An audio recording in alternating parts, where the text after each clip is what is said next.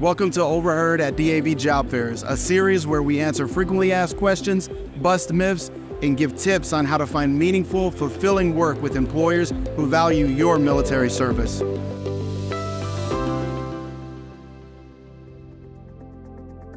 The unemployment rate among veterans in the United States is historically low. However, underemployment remains an issue. Underemployment is when a person's skills and training make them overqualified for their work, or they are undervalued and underpaid.